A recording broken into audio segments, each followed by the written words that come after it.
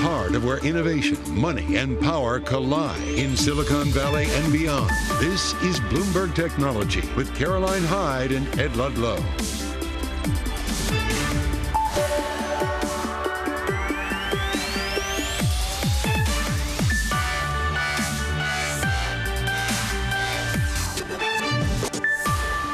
Live from New York and San Francisco, this is Bloomberg Technology. And tech, it outperforms as stocks jump on the jumbo Fed rate cut.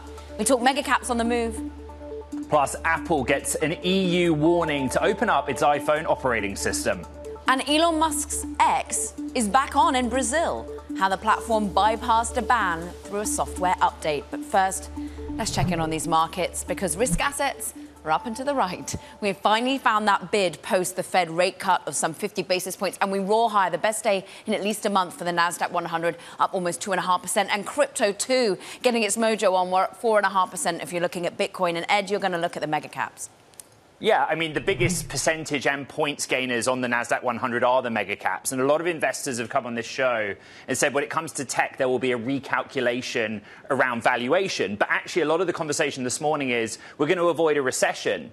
And that always comes up in the context of mega caps. They're a very diverse group, particularly Tesla, right? How much has Elon Musk talked about the impact of higher rates on EV sales? Not that Elon Musk and Tesla are going to be focused on the business of selling cars for much longer, Caro.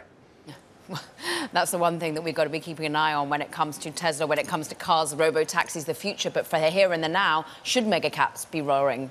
Let's talk to Zachary Hill, Head of Portfolio Management at Horizon Investments. $8 billion in assets under management. We're going to discuss, first and foremost, the rate cut.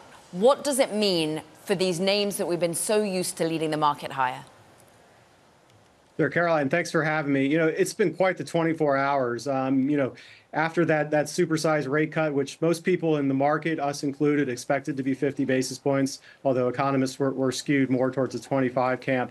We saw some mixed price action, and overnight it looked like we were going to get a buyable dip. And coming in this morning, things look quite a bit different. And so we do think that overall the trend is higher. Kind of look through some of this short-term noise, and as it relates to the top of the market, we do believe now for the first time in about 18 months that the market can really broaden out in a meaningful way. And so, not giving up on the AI theme and the mega caps in general. They're outstanding companies, but I do think we have a little bit of a window for the rest of the market to catch up here. Okay, when you say broaden out, you mean small caps more broadly, or is there a way to broaden out the technology investment theme? Yeah, we like doing it across both vectors, actually. In terms of the expression of the AI trade, kind of moving away from the semiconductors, because if you just look at the kind of the chart patterns there and just the overall narrative, it seems a little bit exhausted relative, to some of the other players in the growth space. Also, I do think, as you mentioned, small caps, they have a window here where they can work. Regional banks is another part of the market that we like. That's probably going to be more of a trade for us. But we do think, the fact that rates are coming down, growth is still strong, and the next move by the Fed is going to be a cut. We can quibble about that's 25 or 50 when that occurs. At the end of the day, we don't really think that matters as much for the broader picture. So those are two different areas we're playing that broaden out theme within U.S. equity exposure. So, Zachary, with that in mind, why is it the semiconductor names and mega caps that are rallying hard this morning? Yeah, that's a great question. And I don't have a really spot-on answer for you now. I mean, I would just say, broadly speaking, over the last 3 weeks, we've seen a lot of volatility in these names. Speaking for the kind of the most popular stock in the world, NVIDIA, we saw earnings. They were really good, but not as good as people have come to expect. We got kind of a delayed reaction on that stock the following week, and then reversed the following week. So there's just been a lot of back and forth, broadly speaking, and that's another reason that we think broadening out makes sense, just because the volatility of this trade has gotten higher. It's gotten more difficult to hold. And so from a risk-adjusted perspective, we think it makes sense to look outside of just the tip of the spear that's really, been driving us for the last 18 months. Your second point earlier was that rates are going to come down and we can debate the increments going forward and look at the dots through the end of next year. But a quite reasonable question for many technology investors is what had actually changed between July and yesterday, right? A 50 basis point cut yesterday and nothing through the summer. And that, for you guys in the markets, must be difficult to calculate. Yeah, it is difficult, and you have to play a little bit of criminology with what's going on, within the FOMC. I mean, our read of it is, I think Chair Powell, who's more dovish than the committee more broadly, he wanted to cut rates in July, but couldn't get anyone there. And so, the actions that we saw in the blackout period to kind of move the market towards a 50 basis point cut, that was indicative of Chair Powell kind of trying to make up for what didn't happen in July. I think one of the reasons that stocks didn't rally initially yesterday after everything was released in the afternoon is that it's pretty clear the committee is more split than we thought. And so, almost half the committee wrote down only one further cut, this year, which is quite a bit different than where the market is priced. And so, I do think there'll be some back and forth on that. But broadly speaking, the message is if the labor market continues to slow down into an area where we start to get concerned, the Fed will be more aggressive. Yeah. And the fact that we have that Fed put back in scope, something we haven't had for about 2.5, 3 years, I think that's a really important thing that you can lose sight of if you're, just in the day-to-day trying to explain hour-by-hour moves. Zachary, this isn't just the central bank to the US, it's the central bank to the world, and we're seeing risk assets rally across the world. What about European tech? ASML, the best performer from a points perspective in Europe today. What about Japanese tech? Yeah, I mean, we do continue to think the story is better in the U.S. Than abroad. A lot of that just has to do with the innate innovation and the structure of our capital markets versus the rest of the world. But we do think there's some opportunity in Japan. That's more of a medium-term story in terms of structural reforms and a really, really cheap currency that can be a tailwind to U.S. investors. We're starting to see the yen correct, quite a bit over the last few months, and we think that is a favorable trend that will continue there. But broadly speaking, we do like to express this theme more within the U.S. Talking about the European angle more broadly, I do think it's a little bit wild that there's only about a 25% chance that the ECB cuts rates in October. If you look at the growth trajectory, you look at the inflation dynamics, I really think they've been just waiting for some air cover from the Fed. And so I think that's something that the market may start to think about, over the next few weeks. And, from a currency perspective, certainly that wouldn't be, beneficial for European equities. Zachary, let's conclude our conversation with an important question for technology investors and the technology industry around the world. Recession or no recession? Yeah, this one's pretty clear. No recession. Our framework has long been do not bet against a U.S. consumer that is employed. So we've been laser focused on the labor market, and our read there is we're just coming back to normal from a period of extreme strength. Certainly, we're paying attention to the data flow as they come in and marking that to market, every day. But, broadly speaking, that has been our view and continues to be our view. And we think that plus the fact that the next move from the Fed and other global central banks are going to be cuts is going to bias equities higher into the end of the year. Zachary Hill from Horizon Investments. Great to have you here on Bloomberg Technology. Thank you very much. Now, coming up on the show, we'll be joined by the Latvia president, Edgars Rinkevičs, about his visit to San Francisco, Silicon Valley, meetings with technology companies. Now, in the markets, Carrie, there are some single name moves that we've got to cover. We do, and Intel and Mobileye are among them, Ed. Intel up almost 3%. Mobileye, as you'll see, jumping some 15%. This is as it seems Intel will not be currently planning to divest a majority interest in the maker of software and hardware tech for autos. They believe in the future of autonomous driving technology. This is Bloomberg Technology.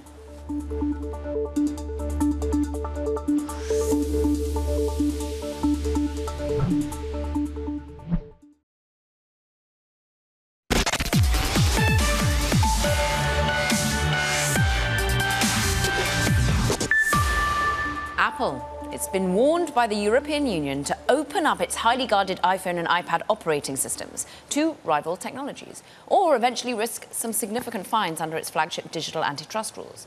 Bloomberg's Gian Volpicelli joins us now. And Gian, how serious is this warning? How likely are fines?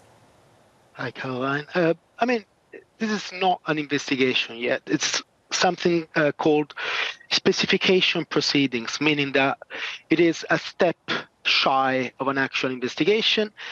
In a statement, the Commissioner for Competition, Margaret Vestager, said that the intent is guiding Apple on the way to interoperability. So there is still some time for Apple to address these concerns.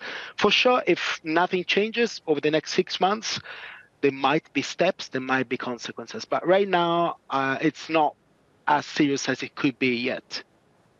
Jan, there's some misunderstanding about the technology side of this story. For example, in Europe, Apple has held back some of its latest features due to compliance, what it sees as a compliance issue with the DMA. But the idea is not that you take a Samsung phone or a Xiaomi phone and you suddenly have iOS on it. Just explain the basics of what they want Apple to do. From what I understand, it is a couple of things. It is essentially allowing developers to access features of iOS that right now work only with Apple software. Think, for instance, of Siri. Siri is, of course, something that only works within the Apple ecosystem. Technically, you could imagine a developer wanting to access some features of Siri for its own app on, of course, the iOS ecosystem, or payment features. Some payment features only work within Apple apps, Apple software, and that's another thing. One thing that also the Commission addresses is interoperability of devices.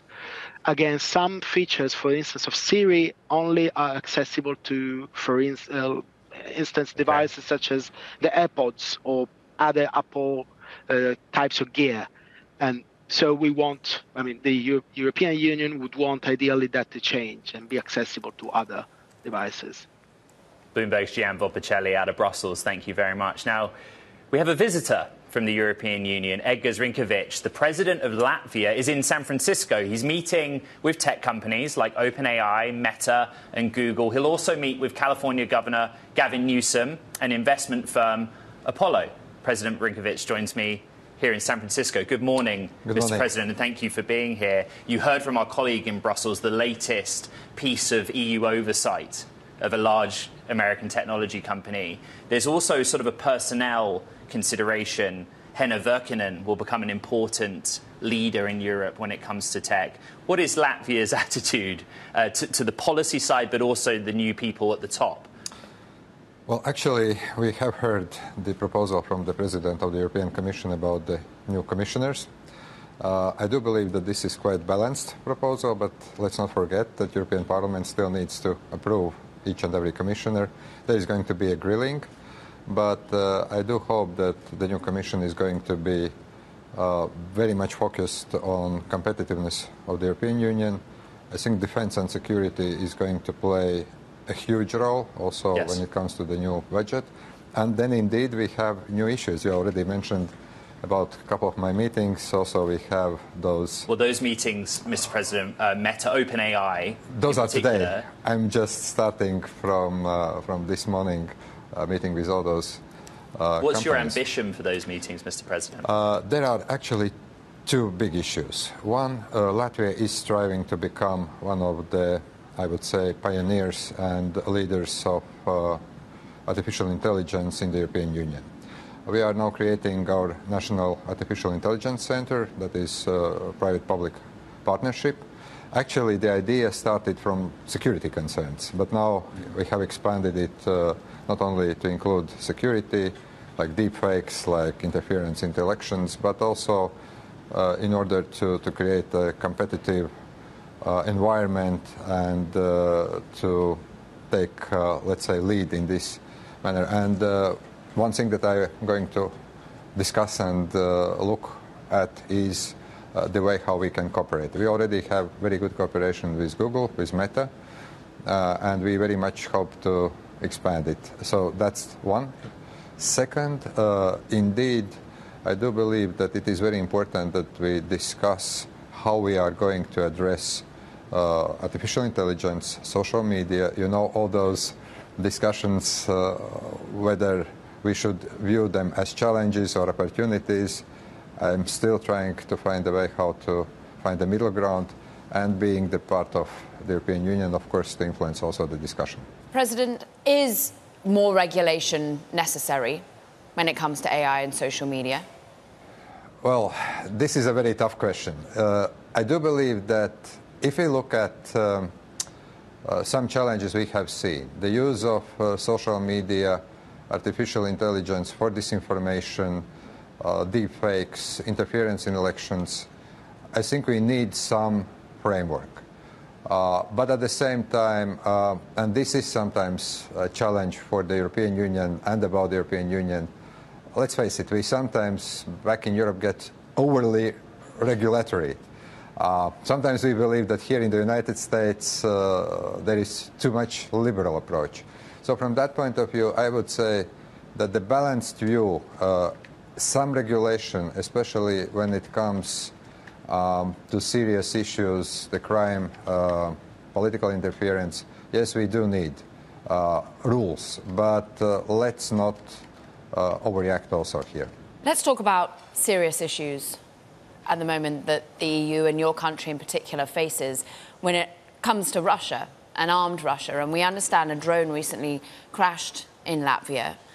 How should NATO respond to this sort of technology, to drones? Should they shoot them down? What is your view? Well, actually, this is a really very good question, because also as part of my visit, I've been in NASA. We were talking about the cooperation in aeronautics, in drone industry. My country also leads drone coalition that is supportive of Ukraine. But when we talk about defense, I do believe that we currently lack common approach in NATO. We have now already 3 countries, my country, Latvia, Romania, Poland, where we have seen drones crashed. Investigation is still ongoing, but there is a great reason to suspect that that Hyde type drone was actually flying from Ukraine, passing Belarus, and simply crashed. My belief is, yes, we need to shoot down those drones. We need to give more air defense equipment to Ukraine, but also back in NATO, we are talking about the need to increase also NATO presence when it comes to air defense in so-called eastern flank. So yes, NATO must adapt to the new reality, and we must shoot down drones. We must protect the territory of the alliance. Mr. President, Latvia has a role here because of its location, its geographic proximity to what's happening. A big question asked of leaders across the European Union is what to do next, and whether from a technology and weapons standpoint, there is an argument to approve the use of sort of longer-range technology to go into Russia in support of Ukraine doing such an action. What is your policy on that? Well, I think it would be very surprising if I would be saying that we have to be cautious. No. The long-standing view of Latvian government, my personal view, is that when it comes to Ukraine, when it comes to support for Ukraine, we must allow using all weapon systems that we provide to Ukraine unconditionally. I don't believe in that talk about escalation. Yes, we hear noise from Moscow, but if we look back at the beginning of the invasion in February 2022, we have heard that kind of messages from Moscow. And actually what is happening when Russia escalates, Ukraine is not able to respond.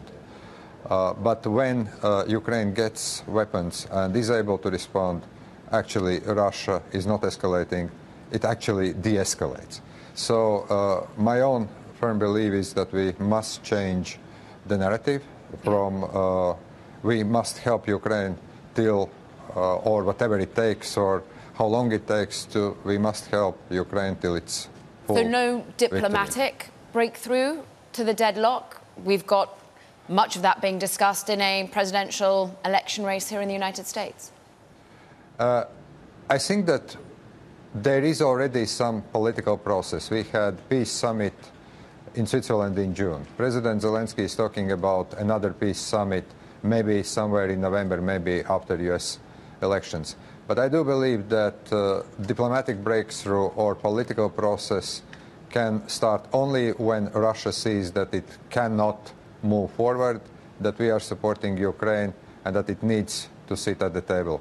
It's not for Ukrainians currently to call the first shot. It's actually for Russia. But I also think that it's not going to be any political process until yes elections. Most probably we can talk about some kind of political process or some kind of diplomatic efforts next year. But here I think that we also should not make mistake. If we start, let's say, putting some kind of limitations on Ukraine, then we are not going to see Russia willing to sit at the table.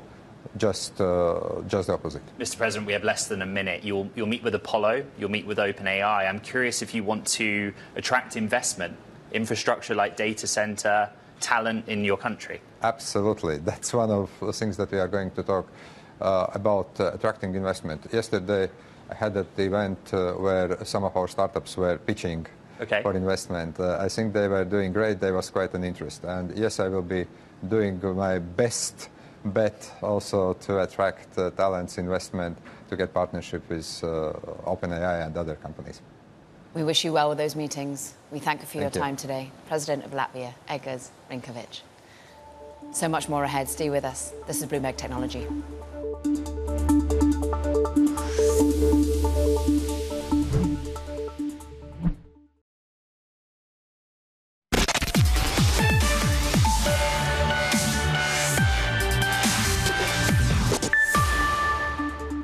It's time for Talking Tech, and first up, OpenAI has hired former Coursera executive Leah Belsky as its first general manager of education, leading the AI startup's efforts in bringing its products to schools and classrooms. Belsky was formerly chief revenue officer of Coursera.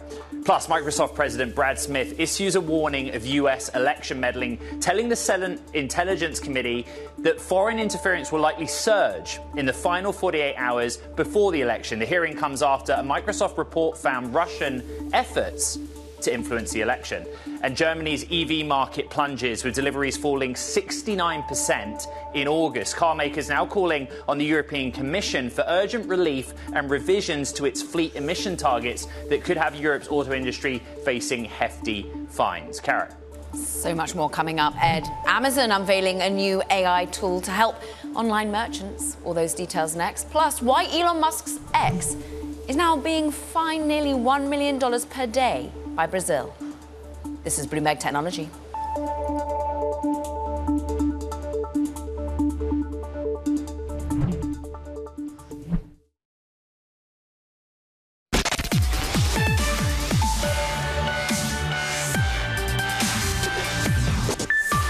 Welcome back to Bloomberg Technology. I'm Caroline Hyde in New York.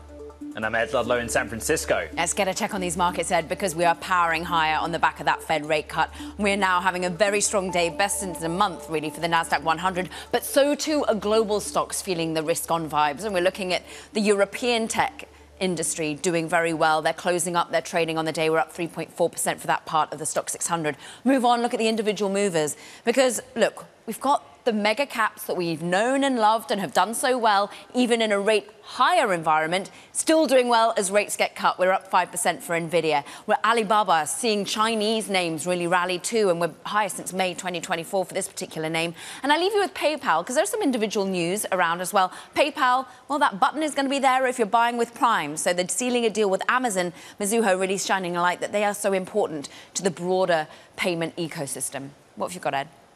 Let's head out to Latin America. Elon Musk's X has found a workaround to bypass its suspension in Brazil and paying the price. X was suddenly back online after a software update used Cloudflare IP addresses to gain access. Brazil's top court banned X last month after it refused to abide by certain standards. Now, the same court is implementing a $920,000 daily fine for skirting the ban. Bloomberg's Andrew Rosati joins us from Rio de Janeiro. OK, let's start with the workaround. How does it work? Of internet providers, X changed the way it routes its traffic on the site, and it's now using IP addresses that are shared with really popular Brazilian websites like bands and even government banks and even government websites. So it's very hard for regulators to clamp down now, because if they do, that would imply that lots of other popular websites would also be inadvertently blocked. So it's really put many regulators in a difficult position here. X has responded, a spokesperson saying it was an inadvertent and temporary service restoration to Brazilian users, and we expect the platform to be inaccessible again in Brazil soon. But this is hefty fines being laid down. Is this usually the response from the Supreme Court? The Supreme Court has specifically, one Supreme Court judge, Alexandre de Moraes, has been locked in a months-long feud with X's owner, Elon Musk. The Supreme Court judge is heading this campaign here, which he says is needed to clean up the internet and really take down a lot of vitriol, hate speech that has been really spreading over the last few years in Brazil. Musk, for his part, has often referred to himself as a free speech absolutist. So these are kind of like two trains clashing with each other. And this is just the latest twist in this long-standing feud. The Supreme Court has applied fines and on Musk companies already for over content moderation, and we're seeing an increasingly harsher tone and more threats to apply additional fines like we're seeing today. Andy, you're in Rio. How is this story being discussed in the local press? What do social media users of Brazil make of all of it?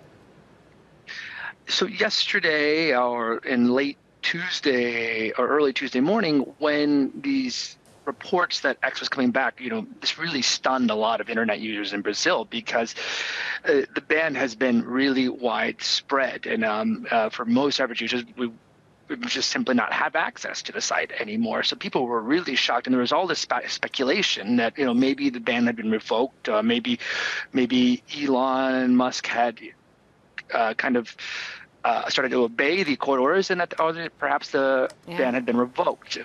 So this is lots of people were excited when it was back, but now we're kind of seeing that we may not be any closer to seeing it come back in here in Brazil.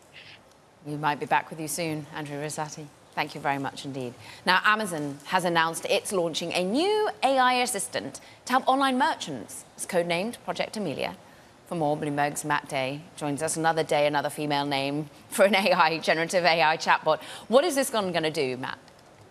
So this one is aimed at Amazon sellers. That's the millions of people, small businesses in the U.S. and Europe, a lot of manufacturers and direct-to-consumer outfits out of China.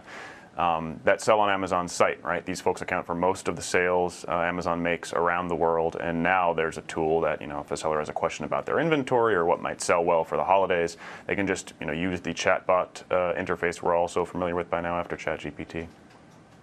Matt, we kind of take for granted how Amazon.com works, right? If you're a consumer, you're used to using the Prime app, and you might not ever think about the merchant or the seller. How does Amazon kind of invest in them, try to keep them on side? My understanding is, like, if you're approaching a busy holiday season, you ask the tool that we're showing on the screen, like, tell me how to prepare for this. How do I run my business? Yeah, so behind the scenes, Amazon is in sort of a fevered competition for sellers. I mean, we all remember the rise during the pandemic of Shopify and sort of direct-to-consumer sites, brands selling on their own. Obviously eBay is still out there. Walmart is courting independent merchants that sell on its site, so is Target. So there's really a race right now to lock down folks who just want online shelf space, for lack of a better word. And so Amazon, has clearly felt the last few years, despite their lead as the largest online marketplace, that they have to keep investing in tools for those sellers, or else they might go elsewhere, right? If they're seeing returns on Shopify or returns on Walmart, maybe they put a little bit less effort into Amazon. Matt Day, for the latest, we thank you. Meanwhile, coming up, we're going to be hearing from Gary Gensler and the potential risks he sees arising from the use of AI, but that's in finance. Meanwhile, talking of other areas of finance, risk on in the world of crypto right now. Bitcoin currently up almost 5%. We're eclipsing 63,000, having a strong day post those Fed rate cuts. This is Bloomberg Technology.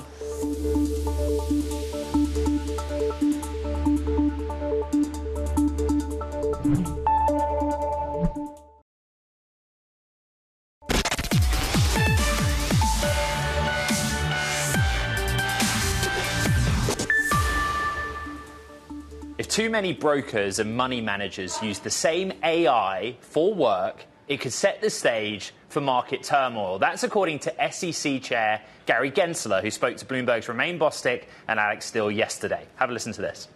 We've been automating for a long time. I mean, I'm told that well over 100 years ago, there were debates on whether to let telephones on the floor of the New York Stock Exchange. So automation is a good thing overall, but you're absolutely right. We have to also make sure that we still protect the investing public. In terms of artificial intelligence, I think it can bring greater access and promote markets, but at the same time, we have to guard against fraud, and fraud is fraud. And whether you're using an algorithm to defraud the market or your human is doing it, it's against the rules. I do think that there's a challenge that the financial crisis of the future might be that we say, oh my gosh, we were all relying on the same model, the same algorithm, the same data. That's a challenge that is on this guy's mind, is how we ensure there's still a diversity of views sort of amongst it, that the algorithms compete with each other rather than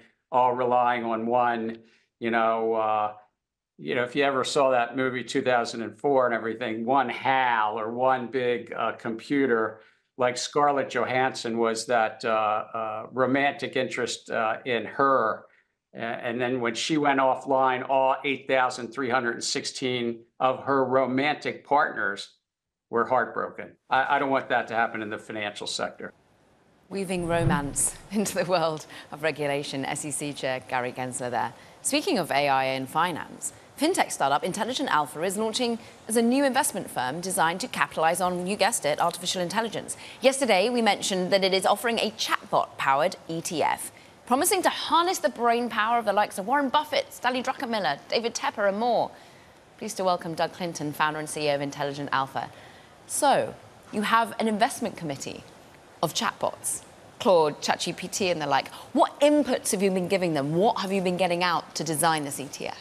Well, we give them inputs to help them understand how humans actually think about investing. And I can speak directly to what we just heard Chairman Gensler say. I mean, Carolyn, this is a question that we get from investors, actually. Won't AI just all do the same thing? And our research, our studying of this over the past year is that the answer is no, they don't. Because our technology really depends on the inputs and the philosophy that you try to give the AI to act on its investments with. So you can make it think like a Warren Buffett and be very value conscious, or you can make it think like an aggressive growth investor. No matter what you want to do, AI can be adaptable. And I think that's why we're not going to see AI sort of do all the same thing. It's going to be very different like human investors are. So I'm assuming you've been testing this all in beta before you offer the ETF to the world. This investment committee, I'm sure you will come clean with, didn't get the Fed cut right. It thought it would be a 25 basis point cut. Don't get me wrong, a lot of people got it wrong. But what have they been getting right? What output have you seen in terms of their stock picking that's been interesting? AI is fallible. It did get the rate cut wrong. It did predict that we'll get a skip in November, which I still think is interesting. I mean, a 50 basis point cut. Maybe the Fed was actually kind of thinking there's a chance where we just want to be aggressive and see how things go, and maybe they will skip to AI's prediction. But in terms of what we're seeing from AI right now, in our first fund that we just launched yesterday, the Intelligent Livermore ETF, the ticker is LIVR, AI is focused on a few different areas. So AI is actually one area it likes itself. It's also focused on Asia, Latin America, and defensive stocks. And so what we've created, or what our committee has created really, is a portfolio that's sort of balanced between offense and defense. Offense with those AI names, and then defense with things like healthcare and consumer staples. Hello, Doug. Familiar face to the show, new name. What does Warren Buffett, Stanley Druckenmiller, and David Tepper think about this? Have you spoken to them? Good to see you too, Ed. I have not spoken to any of those three, and I'd be curious to hear what they do think of AI as it pertains to affecting the investment markets. And the reality is this, though. When we think about what does the future look like, I mean, we're the first firm, we think, to use LLMs to try to invest completely with no human intervention. I think they would be interested to learn about how they do think like humans. And if you read the readings of a Buffett, if you read the readings of Stan Druckenmiller, a lot of what they talk about is really managing emotion. That's one of their secrets, and I think that's one of AI's superpowers. I actually really want to drill into the mechanics of it. I think about my own interaction with generative AI tools, and they can only recall what's within the database that they were trained on most of the time. It's like asking what the weather is to GPT voice assistant. It's saying, well, I can't tell you what it is right now, only what it has been historically. How does that work in an investment case? Like, how would Warren Buffett have approached one particular name? Just to explain the system. Absolutely. There's two key pieces of information that we input into the models that we use. One piece of information is sort of an investment selection universe. So if we want to build a portfolio around large cap US stocks, we'll have that data set, and we'll include things like historical performance, we'll include forward estimates.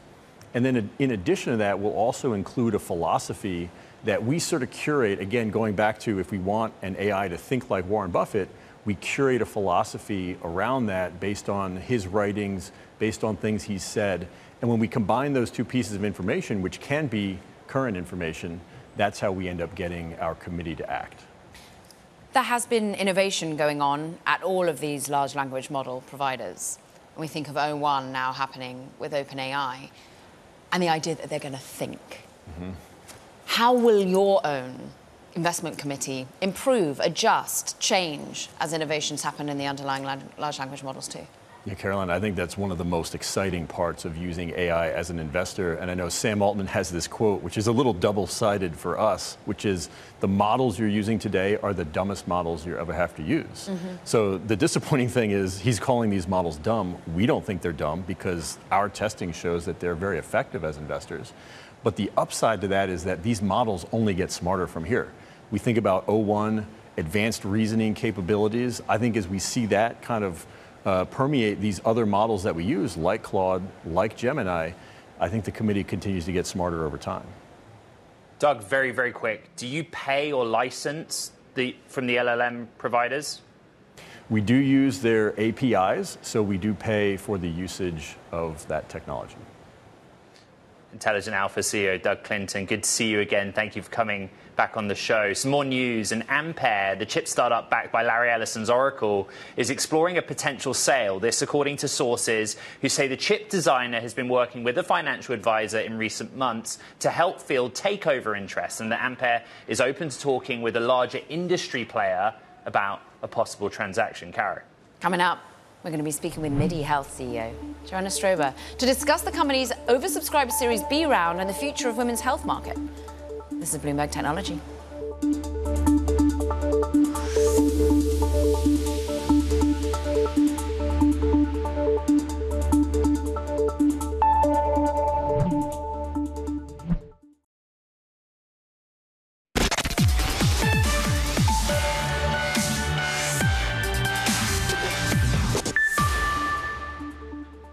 John Collison co-founded one of the most valuable private companies in the country, Stripe.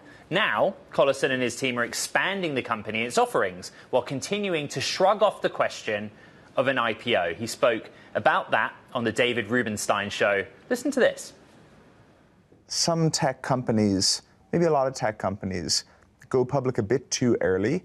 And what I mean by that is in Stripe's case, I mean, we still see tons of opportunity to change and grow the business quite a lot. We're still constantly inventing new products and developing new business lines. And obviously you can do that in the public markets, but I think culturally we have ended up, you look at analysts following public companies and obsessing over guidance and what will be this quarter and things like that. Culturally we've ended up, I think, in a bit more of a world where public companies are suited for the extract stage of the sigmoid curve rather than the expand stage. Stripe co-founder and president John Collison there. You can catch the full interview from the David Rubenstein show at Bloomberg.com. Let's talk elsewhere in venture, because virtual care clinic MIDI Health just finished its Series B funding round back in April. Over $60 million was raised, and today its quick growth is luring some really high-profile investors, including the likes of actor Amy Schumer, designer Tory Burch, not to mention a whole raft of tech names you will know and we've had on the show. MIDI Health CEO Joanna Strober joins us now. It's a who's who in what is a special purpose vehicle that was set up. For what reason? Why did you want these women in particular, Joanna, to be signing up to back your company? So over 70 million women are in perimenopause and menopause, and it is a massively underserved market. And essentially, women don't get the care that they deserve to help them to thrive as they age after they have children. So what we really wanted to do was go out and target the smartest women in the country in business, entertainment, athletes, and get them to all help and join in our cause. And we really do view this as a mission. It is both a company that's expanding really rapidly, but also a mission to serve women. And so we wanted to have them to join us. You've got an investor group now, of course, women aged 35 to 60 plus, 40% people of color. You've got diversity there. Is this marketing? Are they going to go out and be your biggest backers? Are they going to preach the world of Mini Health? Or what other reason do you go to these particular people? Well, so part of it is marketing. They give us feedback. They're our patients. They give us feedback on what we're doing well and what we're not. They give us suggestions on AI and how we use AI to better scale our product. We're getting marketing advice from really amazing celebrities who know how to build a brand. So really what we're doing is getting their expertise as well as their support while we're building the company. Joanna, it's almost a year to the day since you actually announced your Series A, and at that time the big focus for you guys was I guess onboarding clinicians who had expertise in women's health. How much of that is now the focus in growing the business, or have you moved on to the technology expansion? Yeah, so we have over 200 providers, probably 250 providers right now who are providing care, and now we are using technology to make sure that we scale their care appropriately. We use AI to make sure that we monitor them, to make sure that we give them the right feedback. We add new protocols. So we are using technology to scale the care. But essentially, we are fundamentally a care company. Our job is to talk to people, to have those conversations and listen to women. So it is not just about technology. The technology is enabling us to scale, but we really focus on the care that we're providing, not solely on technology, but instead on making sure that our providers are able to best listen and take care of the women who come to us. Yeah, increasingly in our household, we have a digital relationship with our healthcare providers, either through an app. But always the issue is the insurance component, particularly in this country. How do you manage that? It can be a real frustration, particularly in the United States, when people just want digital care. Yeah, so we care deeply about democratizing access to great care, and the way we have to do that is through insurance coverage. So by the end of this year, we should have 70% of all women on PPO plans covered under our platform, and next year we will have Medicare. So we just care deeply that women have access to this care, and insurance needs to pay for it. So that is how the entire company is structured. 63 million Series B, 5 million SPV. That's a lot of money.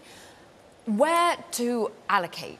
Is it talent? Is it actually getting out there lobbying, informing people that you need to make these deals when it comes to insurance? Yeah, it's all those things. I mean, it costs us millions of dollars just to set up the platform, to get the insurance companies on board, to set up the credentialing, and then to create our care protocols and be sure that we have doctors who are helping us to create new protocols. So as we look at the longevity space, if we look at the breast survivorship space, so we work on creating new care protocols as women come to us and have new needs, and then training our providers and making sure that they're all able to give expert care. So it is there's a lot that goes into scaling, and that's really where most of our money is going. Well, keep us up to speed with the journey. We appreciate you coming on, Joanna Strober of Mini Health. Meanwhile, that does it for this edition of Bloomberg Technology, Ed. Once again, we go from public to private, and it's a big day for the markets. Yeah, massive day for the markets. I think people still now ask the next question. What happens next? And it's hard to know in the context of a recession for tech or the rate path for tech. Really, really tight, packed show. Recap on the podcast. You know exactly where to find it on the terminal and online on all the platforms you recognize, Apple, Spotify, and iHeart. From the team out in New York City, the team here in San Francisco, this is Bloomberg Technology.